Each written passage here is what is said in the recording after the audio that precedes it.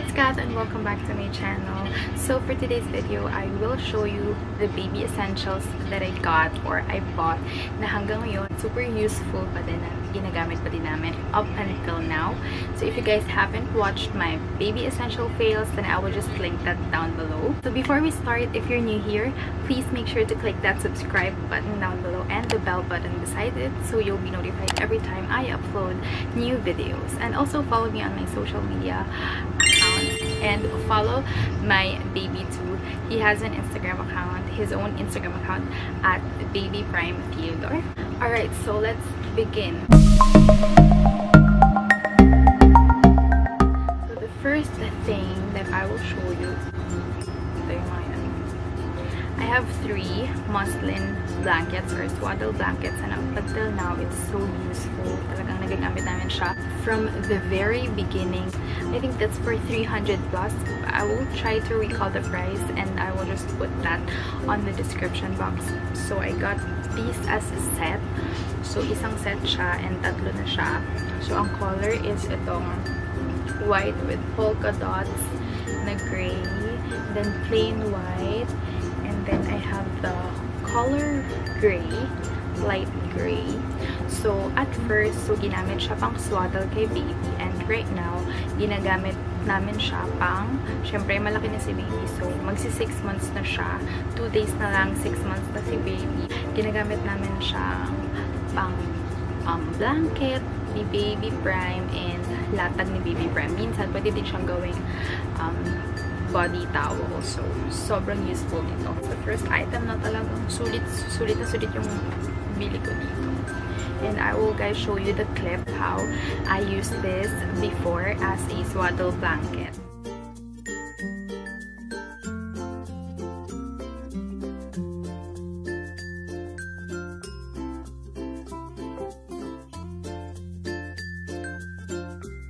Alright, second item na ipapakita ko.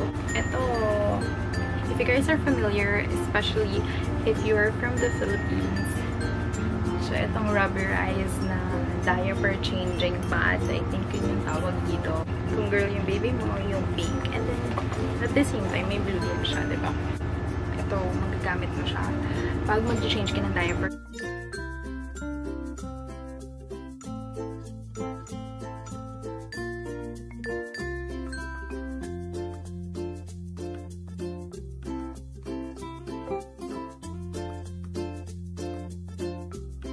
Sobrang useful niya kasi maraming beses na ako, hindi ko na talaga mabilang kung ilang beses na nagkaroon si baby ng stain sa bedsheet niya. So, sobrang useful to. Lalo na pag may pupo si baby, ayan. So, madali din siyang i-wash, diba? Hindi kagaya pag cloth yun. So, kailangan palabahan ito. Pwede mo nang i-wipe or i-brush. And then, malinis na siya agad. So this is the second item that is very useful up until now. Let's move on to the third item. So I have here the manzanilla. So ganyan na lang siya yung amount niya. So gamit na gamit siya, diba? Una pa lang binili ko na to. Nasa hospital bag siya. Isa sa mga nasa list ko na newborn essentials. Syempre, iwas kabag kay baby, and kapag may kabag si baby, so papahid lang tayo nito. Sobrang konti lang kailangan mong ilagay sa kamay mo. And then, ganyan mo lang siya para mainit. So, at least 30 seconds kang maggaganito pag napatakan mo na yung palad mo. And then, pag mainit na, saka mo siya ipapahid sa tiyan ni baby, sa talampakan niya. Tapos, sa bunbunan niya din at the same time. So, sobrang useful ito. But now, hindi ko na siya ginagamit kasi hindi naman nagkakakabag si baby. Gusto ko ipapakita sa inyo essential ay this one, nail file. So, ito sobrang useful na nito, especially takot akong gumamit ng nail cutter kasi baka nga masobrahan yung gupit. So, might as well use this, yung nail file. And sobrang useful talaga nito kasi mabilis humabaw yung pupo ng babies. Makikita mo, kakagupit mo pa lang ng nails nila kinabukasan or after 2 days, mahaba na ulit siya. So, kailangan nyo na nail cutter. But for me, this one is very useful kasi nga kakatakot mag-nail cutter sa babies. Pero minsan, nag-nail cutter. If you have nail file. Meron akong for the nose. Ito. So, ang tawag dito is, ito from the hospital. Meron din akong binili ganito, but then, ito yung ginagamit ko from the hospital. Ang tawag dito ay bulb suction or suction balls. Kapag may sipon si baby, ganyan may dumi sa ilong na gusto mong tanggalin. Especially yun sa sipon talaga. Pero, minsan lang to nagagamit kasi hindi naman gano'n nagkakasipon si baby. Pero, sobrang useful nito as in.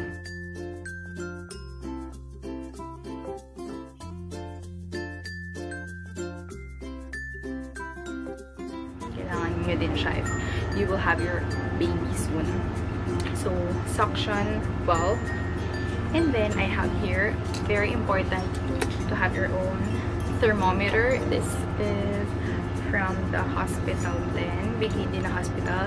Lalo na pag newborn siya, si baby, i-check natin yung temperature ni baby kasi mamaya may sinat pala siya, may lagnat. Ang normal temperature daw ni baby ay 37.5. This is very important to have your own thermometer para syempre hindi naman natin malalaman through touch lang, diba? Yung temperature ni baby talaga minsan mararamdaman natin na medyo mainit talaga siya. Pero pag tinignan natin sa thermometer, ano lang pala, diba? Normal lang pala. So might as well have these para sure tayo. At the next item na ipapakita ko, which is very useful, kitang-kita nyo ng alcohol. Syempre, dapat na unang-una ko pinakita eh. Syempre, pag may newborn ka, kailangan mag-sanitize muna tayo ng ating mga kamay bago tayo humawak kay baby. And up until now, we're still using alcohol, of course. Dapat marami tayong stock ng alcohol sa ating bahay kapag meron tayong newborn. Next na ipapakita ko ay baby wipes. So, right now, we're using Nursie. So, meron kaming isa nito na violet. Ubus na siya yung violet for nighttime. Sobrang bango nun. And then, ito, sobrang gentle lang sa skin. Marami na kaming baby wipes na na-try. Pero, ito talaga yung pinaka-nagustuhan namin.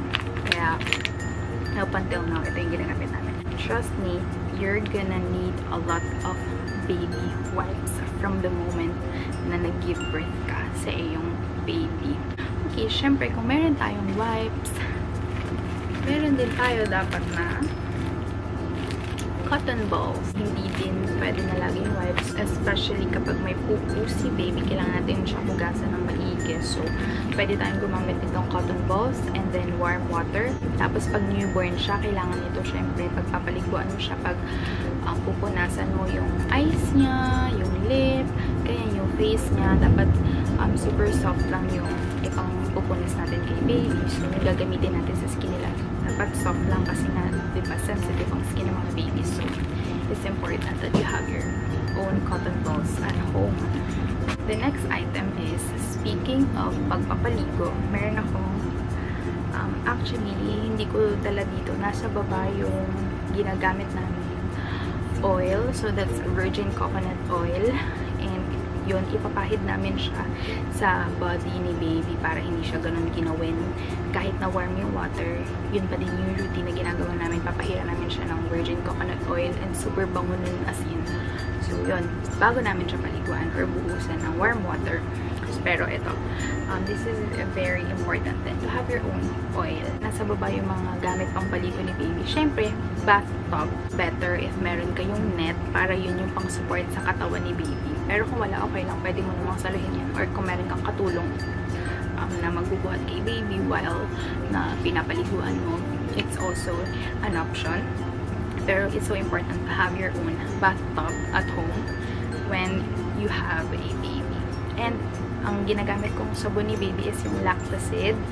So, before I've tried different baby soap, pero nung nirecommend sa akin nung tita ko yung Lactacid baby soap, nagka-rashes si baby noon. Before pa kaming gumamit ng Lactacid baby soap na yun. May rashes si baby and then nirecommend nung tita ko yung Lactacid na yun. And so, nung tinry namin, nawala naman yung rashes ni baby and dun siya nahiyang, dun kuminis yung balat ni baby sa Lactacid baby soap. So, might as well try na rin yan if you want. So, ang next na item, syempre, ito, I have my diaper. Here pa ako diaper. This is not sponsored. Well, nag-try na kami ng maraming diaper noon. Ano ba? Yung una namin is yung Mami Poco na diaper. Maganda din yun. Sobrang mahal nga lang. I guess, isang balot lang yung binili ko nun na 30 pieces. Maganda naman yung quality niya. Pero nag-try ako ng Huggies diaper. May kamahalan din siya. Pero, ang napansin ko naman nun, tumatagos siya. Kahit na wiwi lang ni baby, tatagos siya sa damit niya. So, laging basa si baby, especially sa madaling araw, makakapako na basa siya. So, mayat-maya palit din kasi tumatagos talaga siya brush. And then, nag-try naman ako ng EQ diaper. Maganda din yun, pero yun din naka-experience din ako na tumatagos din sa kanya yung diaper na yun. Nag-try ako ng EQ pants, and then, sobrang hassle lang pagpapalit. Lalo na pag may pupo. So, nag-try ako ng isang EQ dry yata. Pero may tendency kasi ito talagang nababasa din yung damit ni baby. So, sabi ko, balik ako sa Pampers. Kasi tinry ko din yung Pampers nung naubusan kami ng Huggies. So, mga, I think, 4 pieces lang na Pampers na binili sa 7-Eleven. And then, maganda yung quality niya. Medyo mahal nga lang siya talaga. Pero, sulit naman yung bayad mo kasi up until now, ito yung ginagamit mo. And so far, hindi na siya tumatagos kay baby. Hindi na nababasa yung damit ni baby. So, yun. Kaya, ito na yung ginagamit ko ng diaper. So, Pampers, baby dry. So, ang size niya is medium, 13 to 24 pounds. So, 52 diapers siya. Nakalagay dito up to 12 hours of skin dryness. So, for me, this is one of the best diapers. Next item, I have here my pump. Kung pagma-maternity leave kayo or naka-maternity leave kayo and balak niyong bumalik sa work, kakailanganin niyo nitong breast pump. Kung gusto niyo make sure na breast milk niyo pa din ang maiinom ni baby. So, pili kayo na breast pump. So, I have here manual pump. This one is from Bebeta. Ito, isa to sa mga binili ko nung bago ako manganak, nung kinukumpleto ko yung sa loob ng hospital bag ko. Binili ko na to, hindi nila ko to sa hospital, pero ipapakita ko sa inyo yung picture ng first time na nagamit ko to, as in walang lumalabas sa aking milk. Sobrang stress ako na bakit wala lumalabas na milk noon sa akin nung nag-try ako mag-pump dito sa hospital. Meron ako nito, manual breast pump, and meron din akong electric breast pump. Yung electric, binili ko yun nung, I think, 3 weeks na lang, babalik na ako sa work and kailangan ko na mag-ipon ng milk stash ni baby. I was able to build his own milk stash.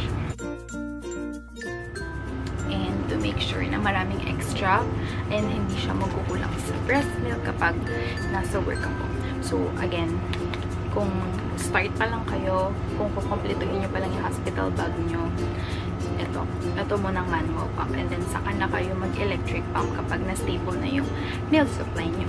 Yung electric pump ko, nabili ko siya sa Lazada for less than 600 pesos. And okay naman siya, useful. Hindi nyo naman kailangan gumastos ng sobrang mahal para sa electric pump. Kasi, hindi ko alam kung yung mga branded na electric pump, mas marami yung mapoproduce mo. Pero for me, okay naman yung napoproduce ko. Marami naman din. I think enough naman yung napoproduce ko using yung electric pump na yun na in-order ko. I think that's RH pump.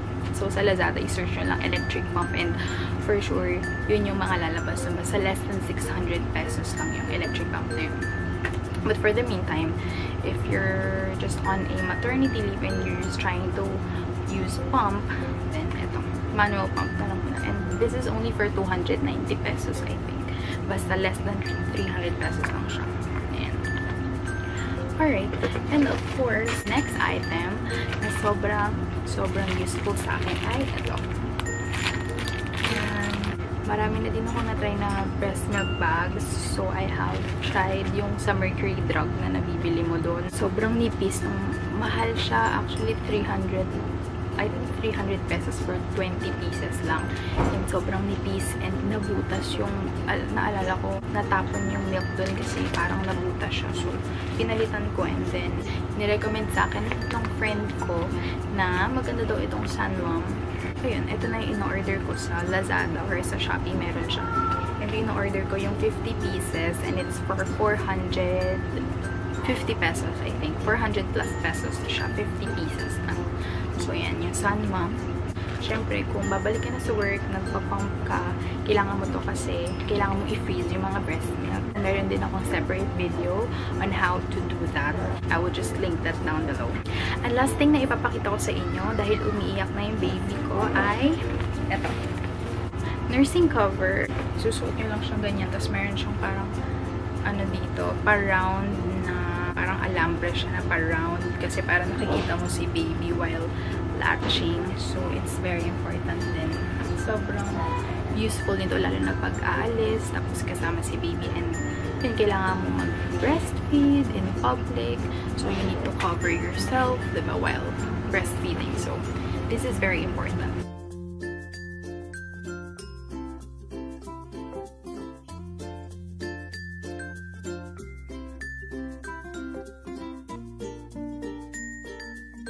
So, ay meron pa palang last. Ito yung baby carrier. In-order ko lang to sa Shopee, I think. Shopee or Lazada. And this is for, I think, 180 pesos. Hirap na yung anong time na 3 months na yata si baby nun or 4 months nagamit namin to kasi nung pag umaalis kami, pag may check-up siya, dadalhin namin siya sa clinic or sa center, tapos medyo mabigat na siya.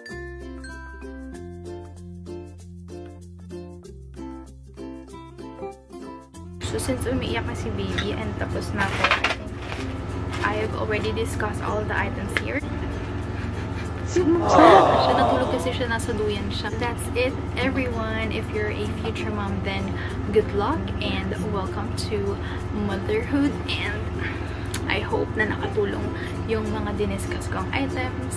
And I hope na maisama nyo din siya sa checklist nyo kung namimili na kayo ng mga baby essentials. Thank you so much for watching and I hope you can give this video a thumbs up. Comment down below what would you like to see next on my videos.